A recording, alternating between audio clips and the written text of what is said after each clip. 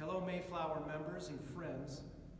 As your moderator, it is my pleasure to give a brief review of 2020 and share a preview of the 2021 budget. It has almost become passé to even mention how uniquely challenging this past year has been. All who are tuned into the service today know firsthand how our resilience has been and continues to be tested. We've all had to rethink and reimagine what daily life looks like. What was commonplace became a puzzle to be solved and resolved again and again throughout the evolution of this pandemic and its constant presence in all that we do. On the bright side, pajamas have become acceptable business attire at my company, so I take the small wins where I can get them. I suppose you do as well. The church was not spared the impact of COVID, as we all know too well. Our experience as members of Mayflower has really been altered this year. Many of us have not stepped into this sanctuary, which is a shame, since last February, and we miss it. We miss the solidarity, we miss the social interaction, we miss worshiping together in person, and that's a big part of how we experience faith. We crave it, and we want it back, and we will have it back. I'm 100% certain of that.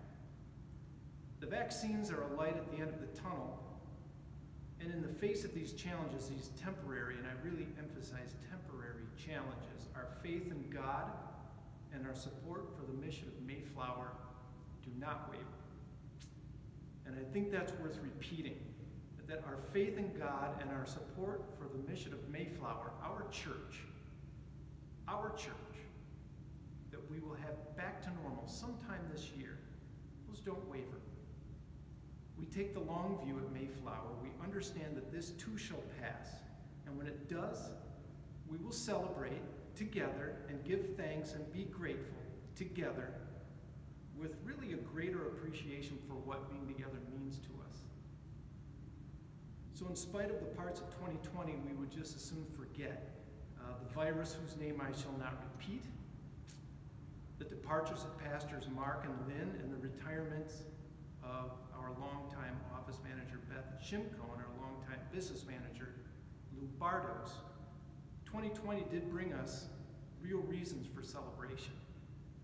We gained two beloved interim pastors in Jonathan and Ruth, and I really thank them for the way that they've provided a seamless transition. Our new office manager, Amy Herman, and our new business manager, Andy Eli. These are very talented and dedicated additions to Mayflower, and we are very fortunate to have them. One day soon, you may even get to meet them.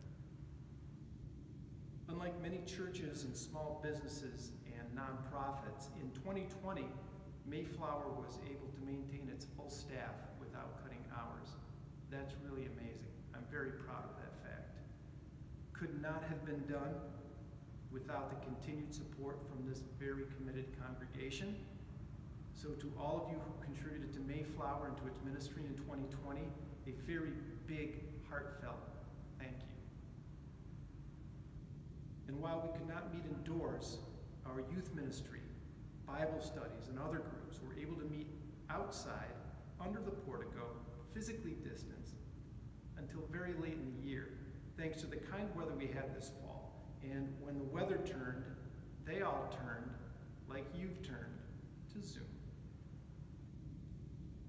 So standing here again in the sanctuary reminds me that we could not celebrate some of our favorite times and our favorite services this year like we normally would. Thanksgiving and Christmas outdoor celebrations were very, very special. Anyone who attended can attest to that. Additionally, the Christmas music produced by Julia and Scott and others, nothing short of spectacular.